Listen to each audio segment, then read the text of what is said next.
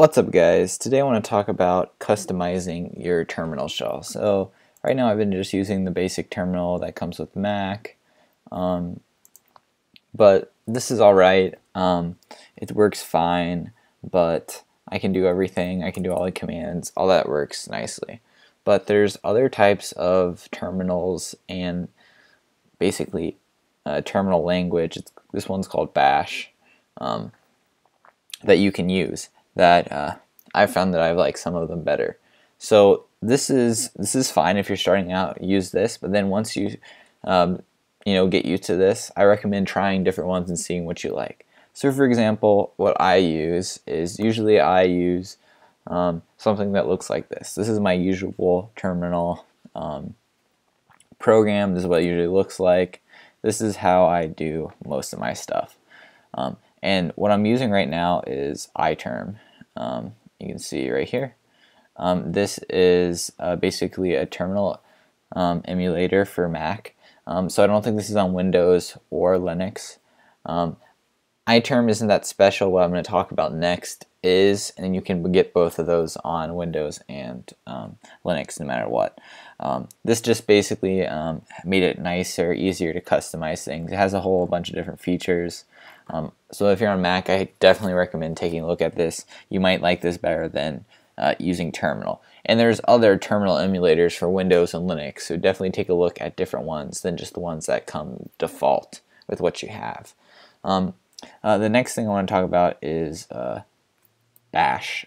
So as I said, this uses Bash, which is basically the type of shell it is. How it works is, the way it's coded, the architecture is Bash. There's other ones. There's not just Bash. What I use most of the time is something called Zish. Zish.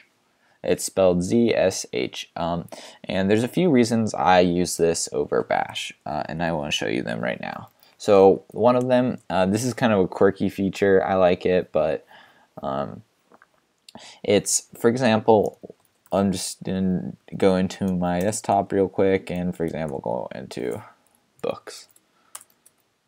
Okay, so remember how I was saying that with the bang sign, and you type the command and it will run the last command you did.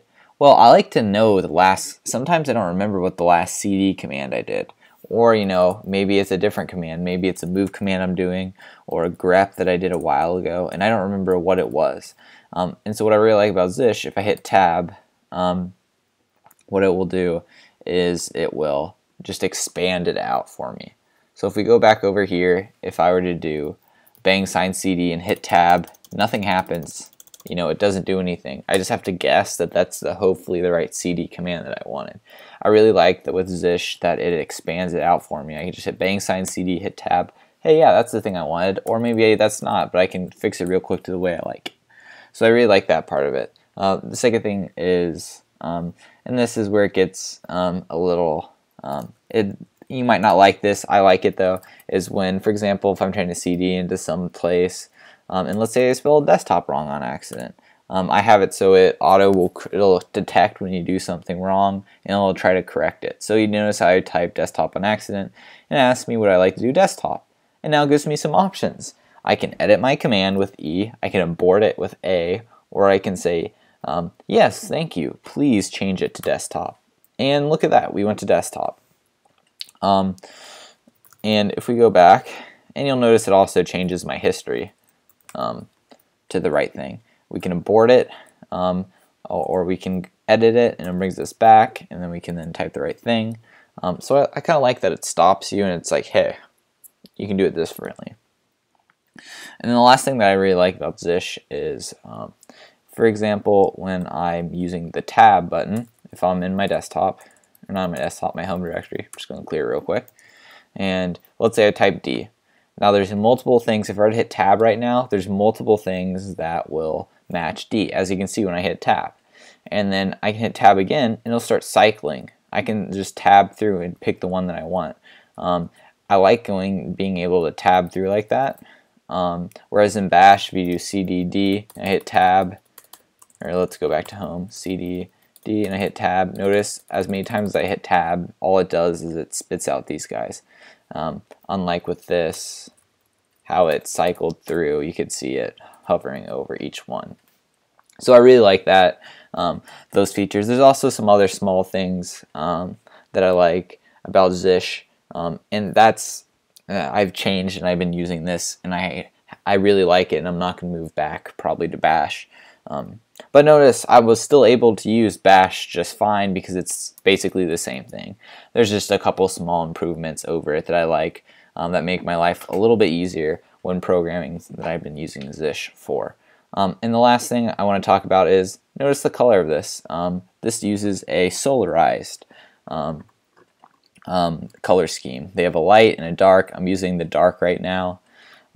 If we go back, you'll notice it's dark blue, and you'll notice I have colors. You see Composer.